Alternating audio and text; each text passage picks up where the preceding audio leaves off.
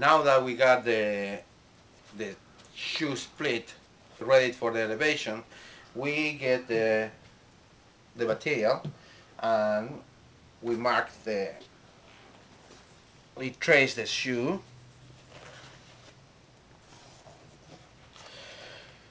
Now this is a 30-35 durometer density, so it's very light, but it doesn't have the disadvantage of compressing. So what I do is I put plug on the heel strike right there. So I cut it already. This is a Vibram crepe. It's very durable, and I just mark right there, like about 5 millimeters from the edge, and then just cut out the piece.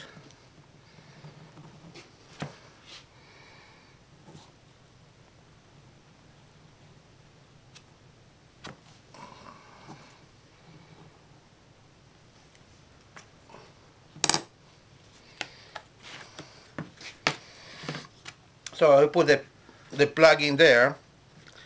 You don't even need to cement it if it's okay.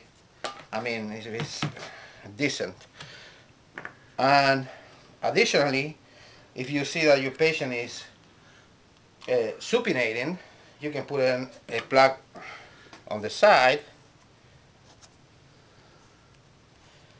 or if it's pronating, on the inside, on the middle side. So, same concept. You just cut out the where you mark.